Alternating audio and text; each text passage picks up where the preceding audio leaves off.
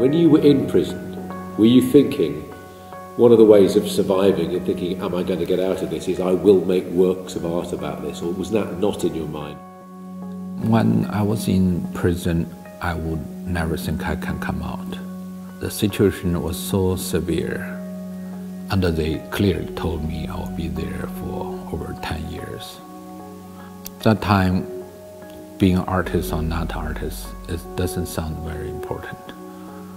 But what can make me satisfied is if I have speak my mind clearly before I get into this situation.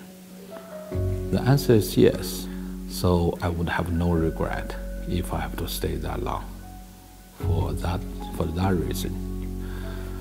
So when you're released from prison, after 2 years or so, Sacred is made. Where does the idea, how does that idea generate? Once I was released, the curiosity is not really about why you're there, but rather how they treat you.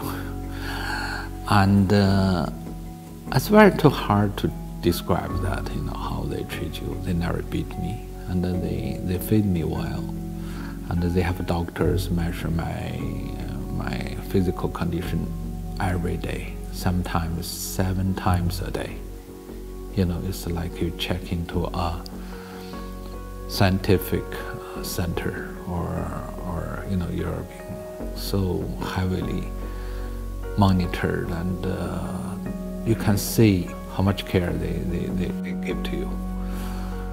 But of course, it's extremely tough psychological warfare.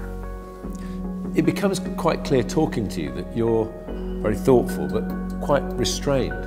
But I wonder how much anger fuels your art. I couldn't see this immediate anger. Even I put my prisoner situation into those cases, I reduce it to 50% of the scale to make people feel that it's more like a play rather than a reality. And I think in art you have to transform your permanent feelings into something which has clear language and can be, the story can be clearly told to another person. And of course,